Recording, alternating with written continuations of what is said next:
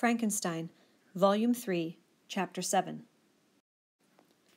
My present situation was one in which all voluntary thought was swallowed up and lost.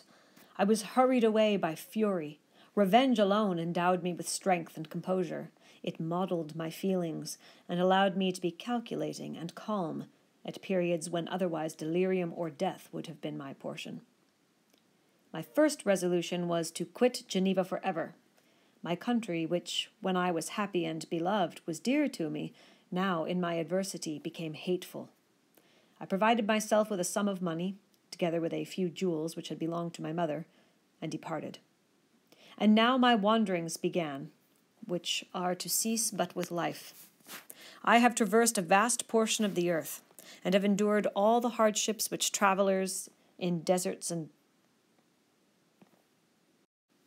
barbarous countries are wont to meet. How I have lived, I hardly know.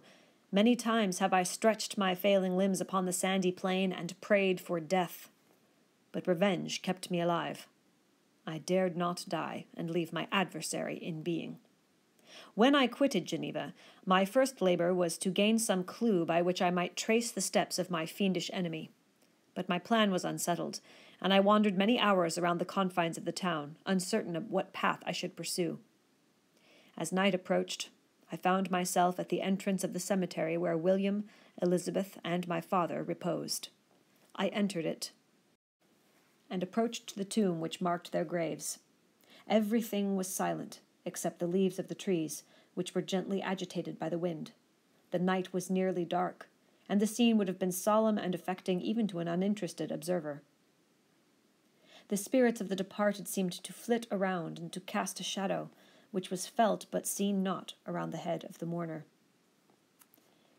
The deep grief which this scene had at first excited quickly gave way to rage and despair. They were dead, and I lived. Their murderer also lived, and to destroy him I must drag out my weary existence. I knelt on the grass, and kissed the earth, and with quivering lips exclaimed, "By the sacred earth on which I kneel, by the shades that wander near me, by the deep and eternal grief that I feel, I swear, and by thee, O night, and by the spirits that preside over thee, I swear to pursue the demon who caused this misery, until he or I shall perish in mortal conflict.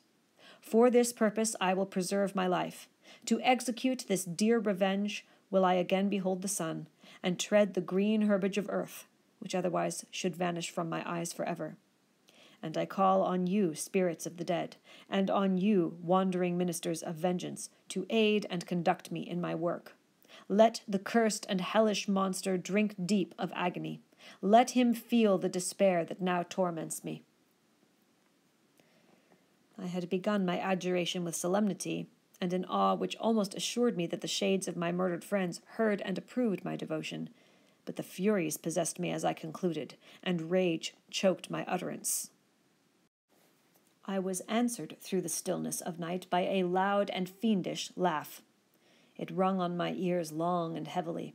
The mountains re-echoed it, and I felt as if all hell surrounded me with mockery and laughter. Surely in that moment I should have been possessed by frenzy, and have destroyed my miserable existence, but that my vow was heard, and that I was reserved for vengeance. The laughter died away, when a well-known and abhorred voice, apparently close to my ear, addressed me in an audible whisper. "I am satisfied. Miserable wretch, you have determined to live, and I am satisfied." I darted towards the spot from which the sound proceeded, but the devil eluded my grasp. Suddenly the broad disk of the moon arose, and shone full upon his ghastly and distorted shape as he fled with more than mortal speed. I pursued him, and for many months this has been my task. Guided by a slight clue, I followed the windings of the Rhone, but vainly. The blue Mediterranean appeared, and by a strange chance I saw the fiend enter by night and hide himself in a vessel bound for the Black Sea. I took my passage in the same ship, but he escaped, I know not how. Amidst the wilds of Tartary and Russia, although he still evaded me, I have ever followed in his track, Sometimes the peasants, scared by this horrid apparition, informed me of his path. Sometimes he himself, who feared that if I lost all trace I should despair and die, often left some mark to guide me. The snows descended on my head, and I saw the print of his huge step on the white plain.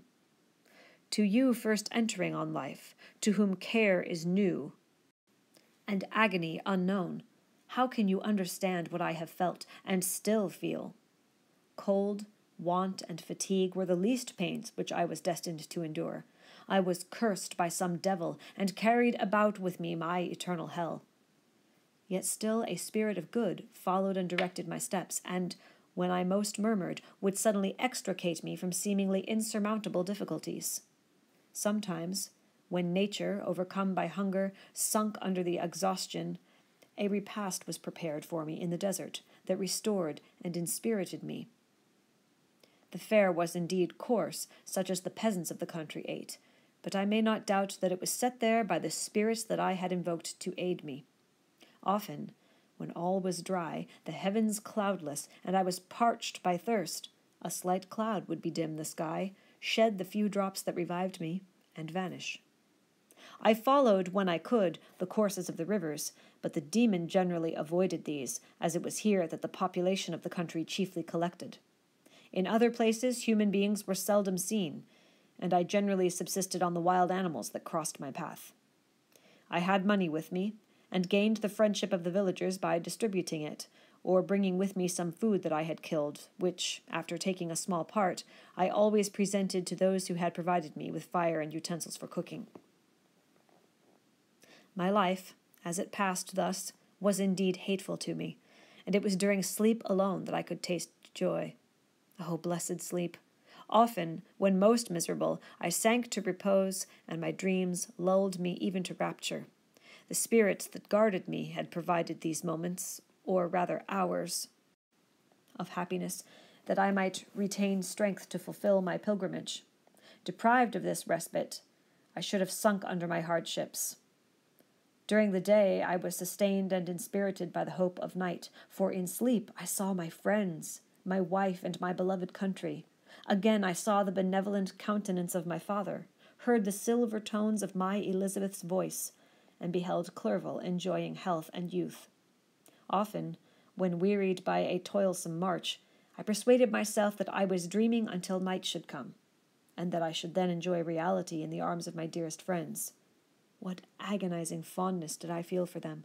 How did I cling to their dear forms, as sometimes they haunted even my waking hours, and persuade myself that they still lived! At such moments vengeance, that burned within me, died in my heart, and I pursued my path towards the destruction of the demon more as a task enjoined by heaven, as the mechanical impulse of some power of which I was unconscious, than as the ardent desire of my soul. What his feelings were whom I pursued, I cannot know. Sometimes, indeed, he left marks in writing on the barks of the trees, or cut in stone, that guided me, and instigated my fury. "My reign is not yet over." These words were legible in one of these inscriptions. "You live, and my power is complete. Follow me. I seek the everlasting ices of the north, where you will feel the misery of cold and frost, to which I am impassive. You will find near this place, if you follow not too tardily, a dead hare. Eat and be refreshed. Come on, my enemy. We have yet to wrestle for our lives. But many hard and miserable hours must you endure, until that period shall arrive." Scoffing devil! Again do I vow vengeance. Again do I devote thee, miserable fiend, to torture and death. Never will I omit my search until he or I perish, and then with what ecstasy shall I join my Elizabeth, and those who even now prepare for me the reward of my tedious toil and horrible pilgrimage. As I still pursued my journey to the northward, the snows thickened, and the cold increased in a degree almost too severe to support. The peasants were shut up in their hovels, and only a few of the most hardy ventured forth to seize the animals whom starvation had forced from their hiding-places to seek for prey. The rivers were covered with ice, and no fish could be procured, and thus I was cut off from my chief article of maintenance. The triumph of my enemy increased with the difficulty of my labors. One inscription that he left was in these words: Prepare, your toils only begin. Wrap yourself in furs and provide food, for we shall soon enter upon a journey where your sufferings will satisfy my everlasting hatred. My courage and perseverance were invigorated by these scoffing words. I resolved not to fail in my purpose, and, calling on heaven to support me, I continued with unabated fervor to traverse immense deserts until the ocean appeared at a distance and formed the utmost boundary of the horizon. Oh, how unlike it was to the blue seas of the south! Covered with ice, it was only to be distinguished from land by its superior wildness and ruggedness. The Greeks wept for joy when they beheld the Mediterranean from the hills of Asia, and hailed with rapture the boundary of their toils.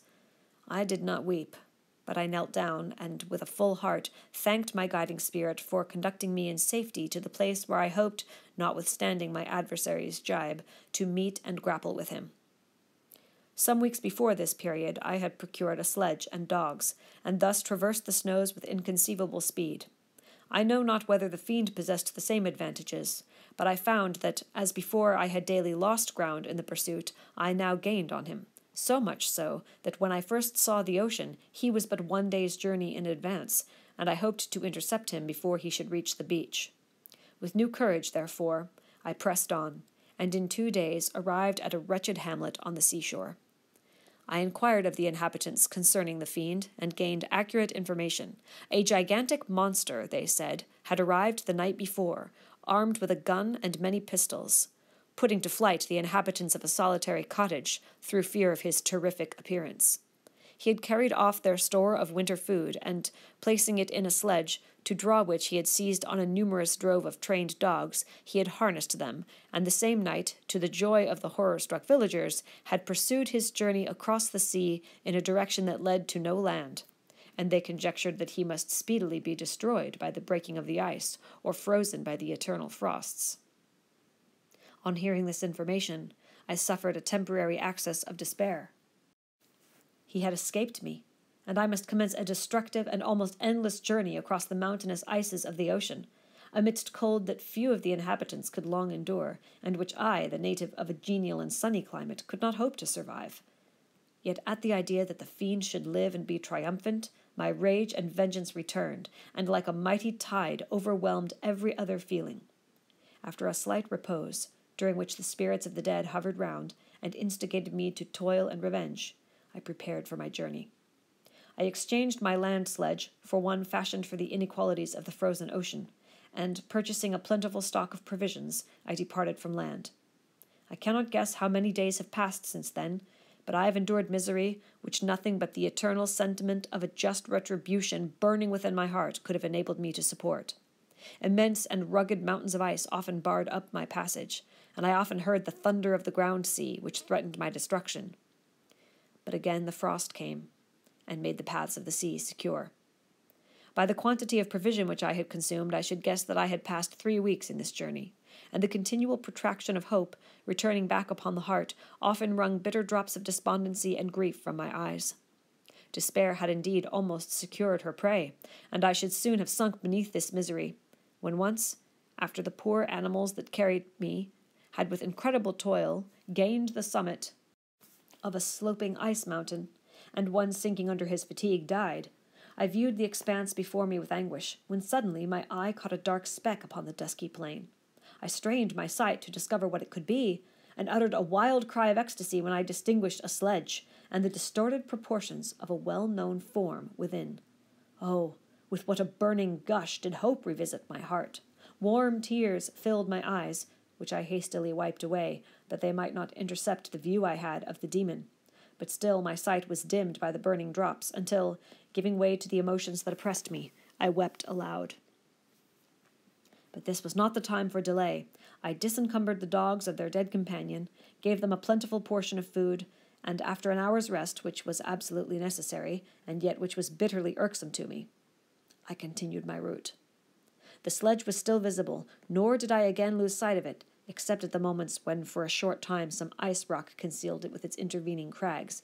I indeed perceptibly gained on it, and when, after nearly 2 days' journey, I beheld my enemy at no more than a mile distant, my heart bounded within me. But now, when I appeared almost within grasp of my enemy, My hopes were suddenly extinguished, and I lost all trace of him more utterly than I had ever done before.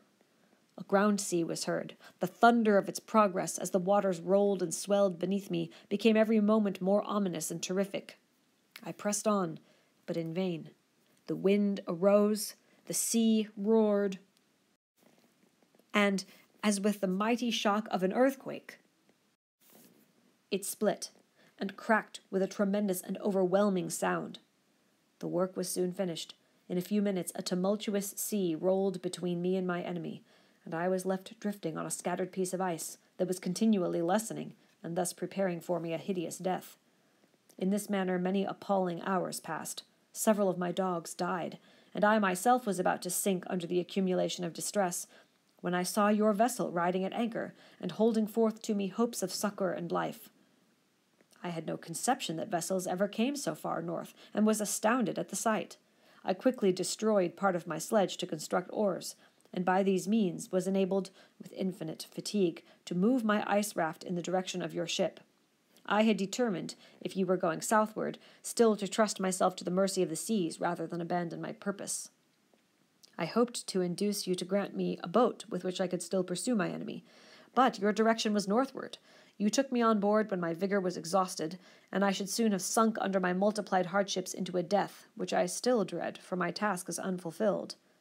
Oh, when will my guiding spirit, in conducting me to the demon, allow me the rest I so much desire? Or must I die and he yet live? If I do, swear to me, Walton, that he shall not escape, that you will seek him and satisfy my vengeance in his death. Yet, do I dare ask you to undertake my pilgrimage, to endure the hardships that I have undergone? No, I am not so selfish. Yet, when I am dead, if he should appear, if the ministers of vengeance should conduct him to you, swear that he shall not live, swear that he shall not triumph over my accumulated woes, and live to make another such a wretch as I am. He is eloquent and persuasive, and once his words had even power over my heart, but trust him not. His soul is as hellish as his form, full of treachery and fiend-like malice. Hear him not. Call on the names of William, Justine, Clerval, Elizabeth, my father, and of the wretched Victor, and thrust your sword into his heart. I will hover near, and direct the steel aright.